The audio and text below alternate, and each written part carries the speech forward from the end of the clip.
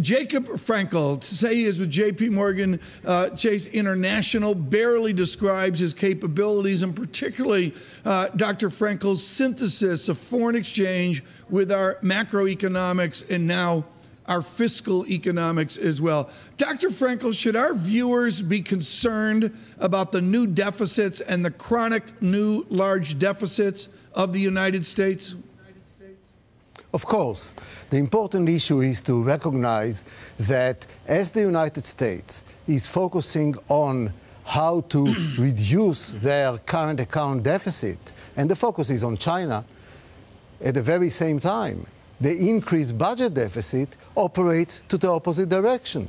Because at the end of the day, other things equal, any dollar rise in the budget deficit is reflecting itself in the current account, which tells us again a more general issue.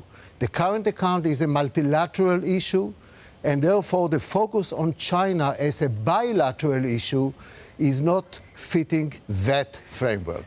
I look at this, Simon Kennedy, with your wonderful summation of Maurice Obstfeld's work with the Economic Outlook. He drives that forward with an op-ed in the FT today, which is basically, Simon, a primer on trade deficit, trade surplus economics. Is anybody at the White House reading Maurice Obstfeld? Well, I'm sure they are at the U.S. Treasury. There's an interesting back and forth over the last few days in Washington between Stephen Mnuchin, the Treasury Secretary, and the IMF about just what the IMF should be looking at, and the IMF telling the U.S. that they need to kind of work, as Jacob just said, through a kind of a multilateral way, and the U.S. firing back that the IMF needs to step up. It was a kind of a weekend in which everyone was trying to find allies for this this discussion, and lots of outreach in the corridors. Dr. Frenkel, when you look at the IMF, the overall feeling was exactly this, right? People were kind of angling to know how they could counter any protectionist measures. But will it die down in the end? Will we see kind of, the cool heads of globalization, or at least economy, prevail, or could it get messy? Well, I would hope they will prevail, because normally, under normal circumstances, if I just showed you the numbers, growth is good, economic performance reasonably well, labor markets operate well, even inflation moves towards the target, and people are worried. And why?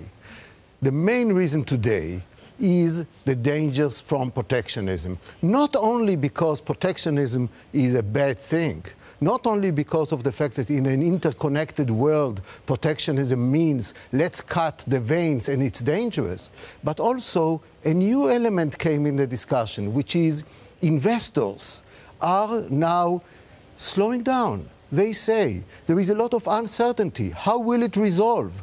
So beyond the trade, it is uncertainty that holds investment. And without investment, we will not have growth, and what we see now may be temporary. So I really hope that all of this is reflections of some negotiating tactics rather than a strategy of cutting the veins. I mean, it certainly seems that all the finance ministers and central bankers that we spoke to were so acutely aware of this concern that they would try and maybe mitigate some of the effects. Is there anything in their power that they can do to try and get chief executives to reinvest? Well, certainly one of the things Christine Lagarde was talking about at the weekend, again, was this fixing the roof while it's raining and doing more to improve the kind of underpinnings of economies, so to speak. I think what things executives and investors would help is perhaps fewer tweets from leading international policymakers. That's one thing that would kind of provide some certainty. A lot of confusion last week about from tweets from the President of the United States about OPEC, about currency devaluations in China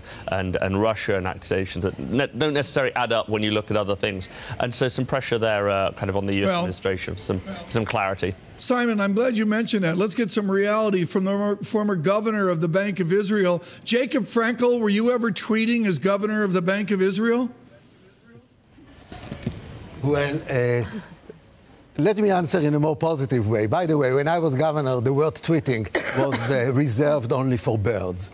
So when the issue of communication is the real matter, clarity of communication, transparency, and dialogue with the markets and with policymakers. In this regard, the statement that said that Secretary Mnuchin is planning to fly over to China to renew communications is, for me, very good news, and I hope that indeed it will be it will be implemented. Because let's face it, it is not in the interest of neither China nor the United States to get into this slippery slope. But the issue is that each one may come to the table with a different strategy.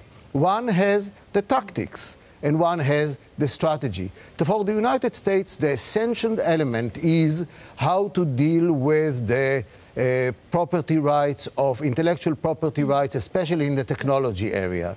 For China, they want really to expand into the world more and more. They think about 2025. We think about the way towards 2025. And I think that many wars in history started due to miscommunication. We should really avoid it at all costs. The stakes are very high. Jacob Frenkel, since Tom Keene brought up the Bank of Israel, do you think the current governor will get another term? And local media are reporting that you're a candidate for the job. Are you? I will only refer to your first question, which is I hope she will get another term. She is doing a very good job. But I will also help you with the second issue. I'm not a candidate for anything.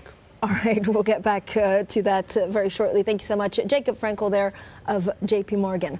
Simon, overall, just because you lead this, the coverage and have been doing so for many years, how difficult is it for traders to understand the Fed because there's so many new people that are coming on? Is there a danger that communication is a little bit more wobbly than usual? Perhaps so, but when you look at the people Donald Trump is putting into the Fed, he's picking mainstream candidates. Quite interesting on the Fed, maybe different from the Supreme Court and maybe different from the rhetoric on the campaign trail, which is perhaps more critical of the Fed than he's backed up with his nominations.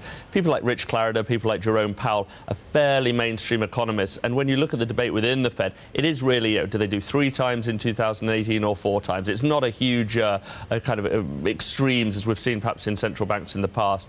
But the economists and traders are doing exactly what they should be, which is trying to divine that path. And it requires them, and we've seen some situations in the UK and the ECB over the last couple of weeks with kind of recalibrating of expectations. It's ultimately for the job of the markets and the investors and the traders to work out what they think the path is and then try and see if the Fed matches that path. It's not for them to try and bully the Fed into a certain path. But the path isn't, it could go 3 more times, could go 2 more times. It's not that bigger path, really. Right, but is that right, Jacob Frenkel? I mean, the path, is it a narrow path, or is there a danger that actually the U.S. overheats, and therefore that would definitely kind of, change market perspective? Well, it's extremely important. First of all, I agree with Simon on the general perspective. Namely, if we are talking about forecasts, it's very reasonable that we will have about 3 more steps this year. If it is 3 or 4 or 2, it becomes secondary. And similarly for next year, because we are so far away from the historical average. And to me, it's not something that frightens me. As a matter of fact, the U.S. economy is robust now, has recovered, and the U.S. therefore has to lead the way in the normalization. What is important to note, however, is that Federal Reserve normally deals with the short end of the market. That's where it is. The yield curve is the thing that connects the short end with the long end. The long end is not determined by the Fed, and probably in normal times should not be determined by the Fed. It is the budget deficit, it is the growth, it is the uncertainty in the economic system and the like. And therefore, it's time to realize that it's not the center stage anymore. It's not the only game in town anymore.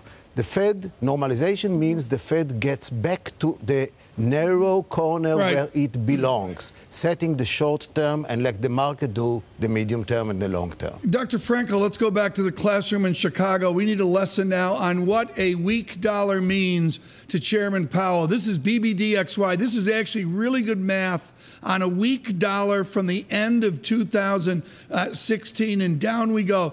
Dr. Frenkel, explain to our audience worldwide how a weak dollar assists the Fed as rates move higher.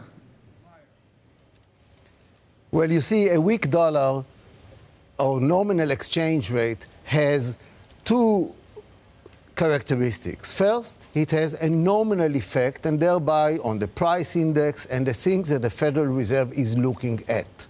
In addition, in the short term, it also affects competitiveness, what we call the real exchange rate. And this affects real economic activities, but only in the short term.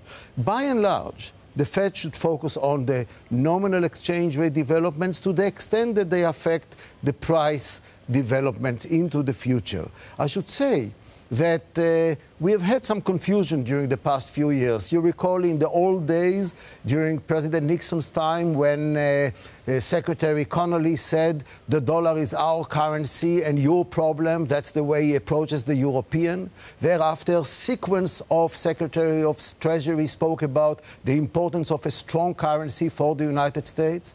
And then recently in Davos, Secretary Mnuchin mentioned something that a weak dollar may be good. Yeah. I think that the whole issue is that the objective of the Federal Reserve should switch away from the dollar towards price inflation, price targets, price stability, and the like. The dollar is a result, a reflection, is the thermometer of what it does, rather than the objective of economic policy. Jacob Frenkel, very quickly here, what a remarkable thing to have the leader of France, the leader of Germany, both attending Washington literally in the same week. Really quite extraordinary. What should be their message to Mr. Trump on trade? Number one, we are here together because we are in a multilateral setting. Please don't set your economic policy aimed at bilateral. Second, there are unintended consequences. If you aim at China, remember that the EU is an important part of the economic system, exempt us. Third, if you aim at China, remember that the value chain is very complex, so if you hit China, you also hit your own allies whose products are inputs into the products of China, like South Korea, like Taiwan, like Japan. Bottom line, communicate, don't shoot. Go ahead, send your Secretary Mnuchin, let's diffuse that issue. We are all in it together, and let's deal with it in this togetherness of multilateral setting. The markets will see this as a big boost because the markets know that we are in a multilateral system. The markets worry when policies are done with a bilateral eye, and therefore it will be the best message to the market, not only because they will realize that protectionism is now recognized by the authorities to be a bad policy instrument, but also that it will reflect a broader issue, because the geopolitical setting today, it's not only North Korea, it is so many areas of the world require a multilateral approach, and if you break the multilateral rules for one part, you also prejudice the ability to use multilateralism in another part of the setting. Dr. Frenkel, thank you so much. Greatly appreciate this morning.